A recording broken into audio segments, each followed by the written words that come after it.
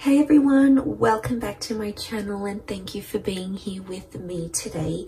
This is a collective message for everyone. So this is a spiritual message that universe wants to get out to you. So if you have clicked on this, chances are there's something good in here for you, something that's going to help you along your journey.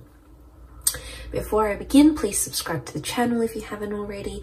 I'll love you forever if you do. It would mean a lot. So thank you so much for being here and of course being a part of my YouTube fam.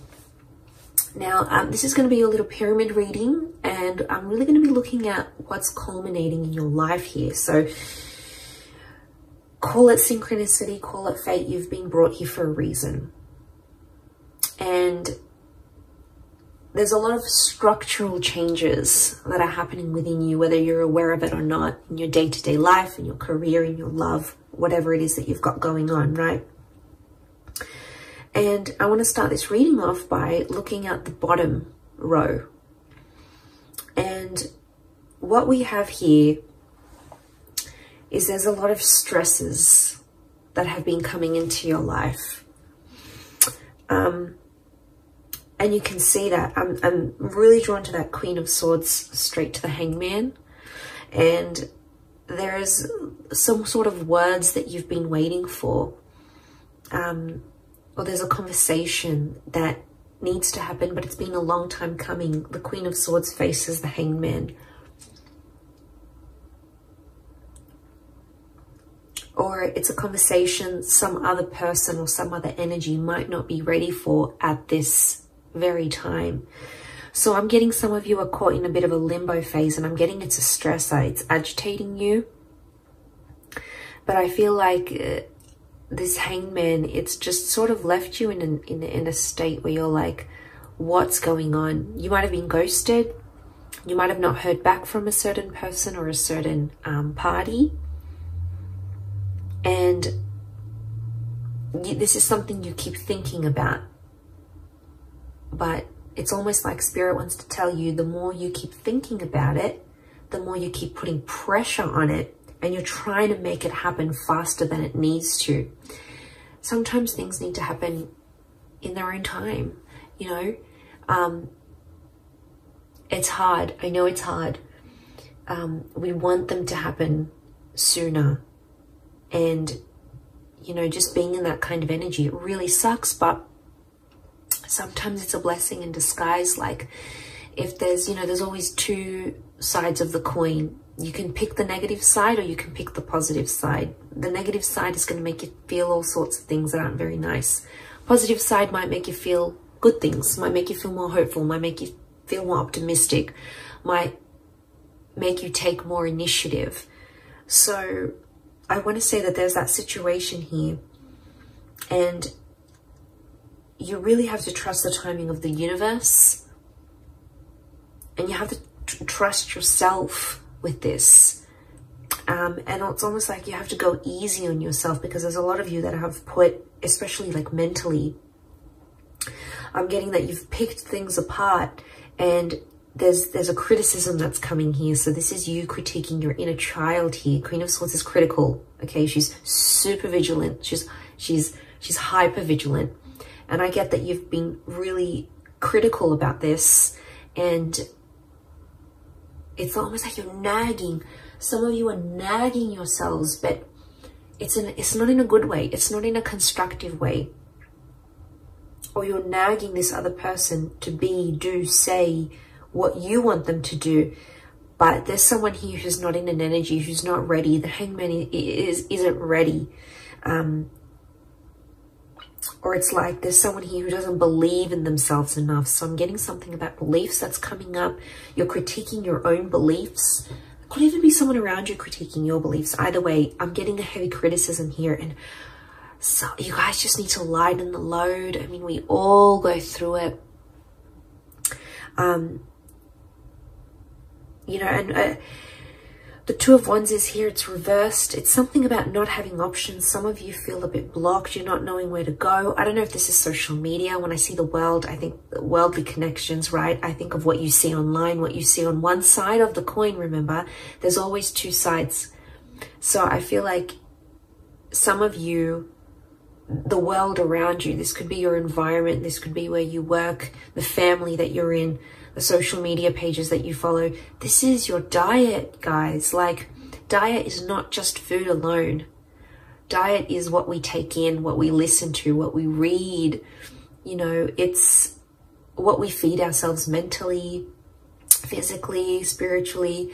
And a lot of you are just, you're out there, and Spirit wants to tell you you're only doing a handful of things, or you could be doing more, or you're kind of limiting yourself, because Two of Wands, the option card, is reversed. It is the card of taking chances, and it is the card of making things happen, but it's reversed. Okay, there might not be movement right now, and hence why you're feeling that 9, but this is a heavy load to bear, this bottom row. And you know, there's a lot of things happening right now in the world, astrologically speaking as well. And there's a heaviness, because the 9 of Swords is that adversity, right? It's the stressor. But the 9 is also an ending. So I don't know if some of you have had some sort of ending here, with a person, a connection, an ending in your life recently that has caused these stresses. But let's look at it as the foundation of what it's going to culminate to, that you're going to build up from here. And I feel like there's hope. I feel like I'm getting a little bit emotional as I say this, but there's some of you out there and you feel like there's no way you can turn, or that you feel like there's no option, but there is. A 9 is always transformational. A 9 is always powerful, okay? It's the next phase. And even as I say this, I feel like I'm getting like this is bubbling up inside of me. I don't know if some of you are relating to this in a sense where you feel like things are just bubbling up, or you're bottling things up. But I feel like the 9 of Swords is telling you to let go of some things. I don't know if it's this heavy criticism. I don't know if you need to let go of what this world is, or some worlds that you might be part of that might not be healthy for you. Or, you know, letting go of trying to critique yourself into being someone you just know yourself not to be. You know, this is about the truth at heart, right? Yeah, I feel like it's a really spiritual message. I do. But I feel like the 9 of Swords, there's a darkness that some of you are going through. And I feel that darkness is showing up. You can see horizontally in the placement, in the horizon placement. You've got the 7 of Cups. So this is that uncertainty that you're living with. And I think a lot of you, if you're seeing this, your horizon, your future, what you're looking for ahead, you feel uncertain about it. 7 of Cups is, it's uncertainty, it's emotional upheaval. One day you're feeling this way, next way you're feeling that way. It could also be around a water sign, or it's an emotionally charged energy. But the dark silhouette is like the shadow. So something about shadowing. Okay, some of you are shadowing someone else.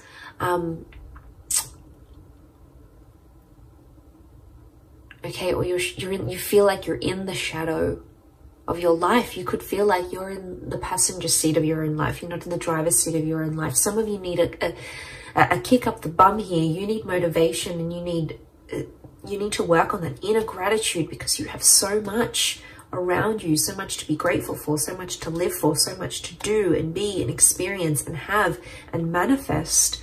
But I feel like on the horizon, this 7 of Cups energy, I think it's about organizing yourself, your thoughts, organizing your emotions.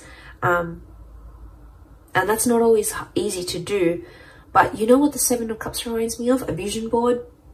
I actually need to do my vision board soon. That reminds me. It's been in my mind for a while now. And I'm not surprised it's come up in this reading. visualization and manifesting work hand in hand with each other, okay? As someone who uses this and has manifested so much in my life, I can only speak of its merits. I'm telling you, create a vision board on your computer, on your phone, print it out, put it wherever you need to put it, keep it in your thoughts, keep it in view, because this is going to help settle out that Seven of Cups energy. And it's going to filter out when you look at the vision board, you'll know this is what I'm leaning towards more. This is what I keep looking at. This is what I keep looking up online. This is what I keep seeing in my day-to-day life. It's interesting how the universe will converse back to us through our desires. But there is a sifting of emotions that needs to take place. I don't know if it's the conversation with the Queen of Swords that you're waiting for. And then it's like, oh, I'm going to have that conversation and then I'm going to know how I feel. It's almost like the feelings have to come before that conversation. And it could be inner dialogue, right? It could be what you're saying to yourself, not necessarily what you and someone else is saying from each other.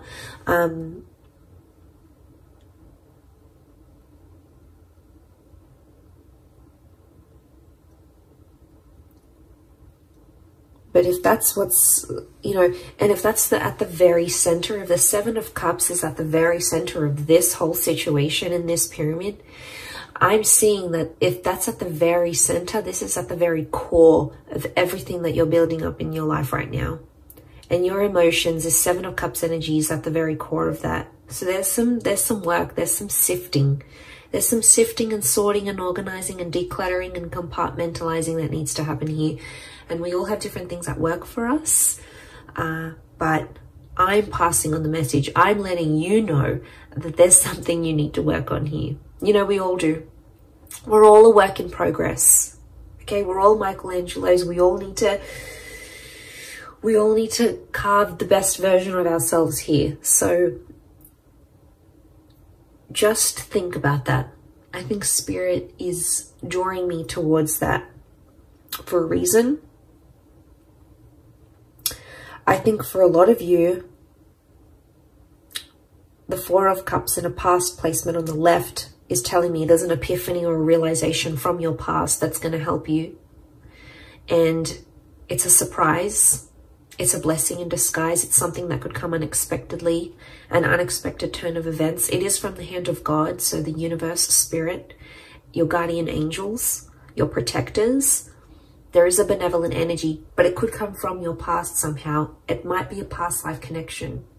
It might be some opportunity that's coming from the past that feels familiar. It could even be a deja vu moment that sparks that epiphany that's going to help you with that, the core, which is the Seven of Cups.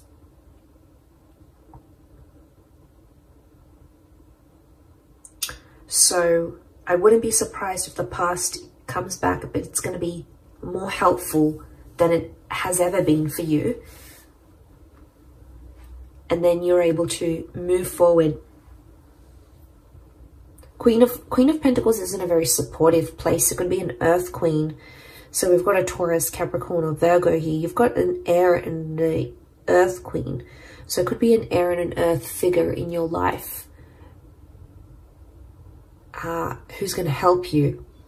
I'm getting support when I look at the Queen of Pentacles here. I feel like she's in a supportive role or a supporting role. You've got a bit of luck next to this person, or they're going to bring you a little bit of luck that's going to change things here for you.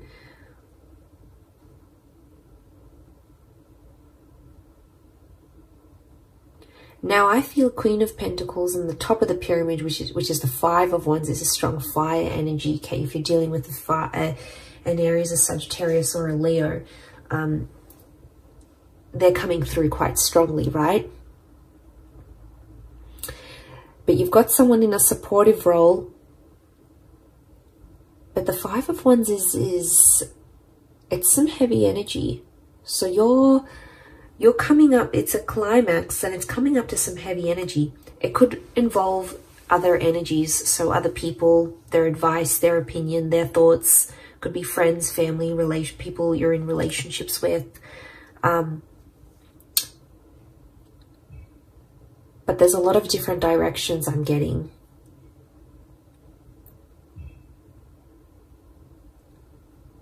So I'm getting there's something here that you know truly resonates within your heart, and it's a direction you know you want to go at.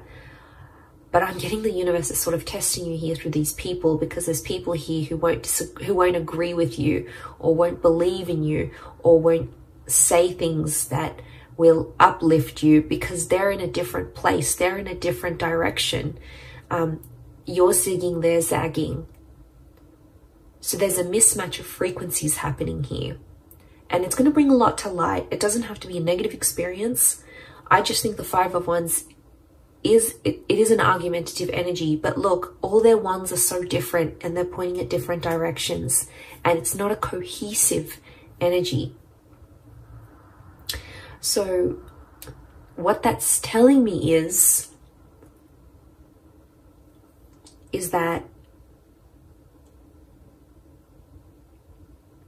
there's only so much of people's energy that you can take on here. And the only way to grow, you have the tree of life. You have the tree of life in your reading. The only way to grow is to do it from within. And I think this is a very powerful reading. I don't think I've gotten this emotional in a reading for a long time. But I feel like I'm feeling the weight of people's energies. And I think in where we're at energetically, that Five of Wands is super powerful, because I feel like there's a lot of people's energy and it's just dampening you. It's not letting you be the best version of yourself. It's not letting you be truthful to who you are and where your heart wants to take you. So I think it's going to illuminate a lot. I do. You've got the Star of Creation. So I feel like a lot of you are in that creative process. You're in the creation process of creating. And I feel like there's other energies around you that the universe is trying to show you just how much things are changing, and just how much people no longer maybe align with what you're wanting, with where you're at, with your energy, your frequency, your vibration. And that's okay. It's not a bad thing, because to get to the Nine of Cups, which is the wish card, okay, which is having everything your heart's wishes, dreams, spirit desires, you have to go from the 7, you need to go to the 8, and you got to go to the 9. And what is 8? 8 is the soul-searching card. So consider this reading a big sign for you to go out there, go forth and do that soul-searching for you. And it doesn't matter what people say or think they know or know what they think. All that matters is that you're doing with what's in alignment with you, what's truthful to you. And you know, that's big. I really feel like that's a big, big sign for you. And I feel there's something within you here that's going to spark a change. And I hope this reading is it. I hope it needed to reach you. It's a spiritual message more than anything, for sure. But, you know, if you've clicked on it, there might have been something here for you. And I'm glad I got to put this message out, because I think a lot of us needed to hear it. I needed to hear it myself. So I hope in me sharing this message, it has helped whoever's out there on the other side watching and going through this kind of energy. Know that you're not alone, and know that you have support, and know that you are being protected here. You've got the hand of God here, so you've got divine intervention. So you've got someone looking out for you here. So that's really nice to see. But I'm going to leave it there. So I do hope this reading has been helpful. Much love to everyone out there. Don't forget to subscribe, hit the like button as well. Thank you everyone, and until next time, bye for now.